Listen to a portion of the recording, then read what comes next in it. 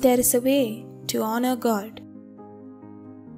God says, I know the shame you face in front of others, the trials you faced in unconditional situations. I stood there beside you to overcome all these unconditional situations. I know from where you were to where you are now.